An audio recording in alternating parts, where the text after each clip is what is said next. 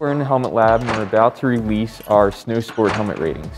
Our initial release includes 35 helmets that we chose to represent a variety of costs, brands, and anti-rotation technology. There's a standard which specifies whether or not a helmet's safe to be sold, but that's just talking about catastrophic injury. This program tells people which helmet's safer than the other helmet, so they can make informed decisions when purchasing a helmet.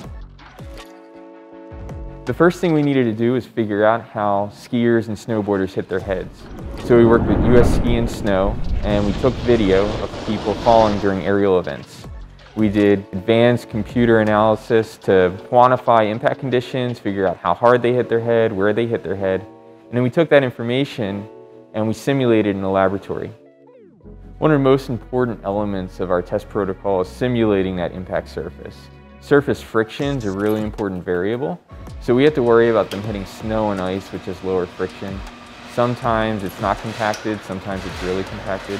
So we took all that into account as we developed our test methods. We didn't see a strong correlation with price and performance. Some of the best helmets, the top-rated helmets, had similar price points as some of the helmets in the bottom half of the ratings.